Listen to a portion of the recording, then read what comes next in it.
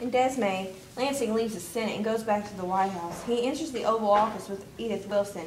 He is shocked by how bad the president looks. His head droops and his voice is gravely and low.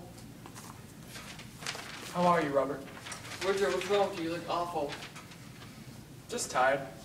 So, what did Lodge say? He's not signing the treaty for ratification. Well, Robert, this is a democracy. One man can impose his will on the people.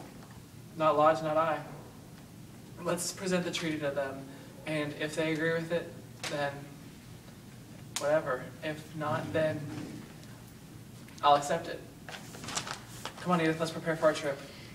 Well, all right, but I hope you helped will see it.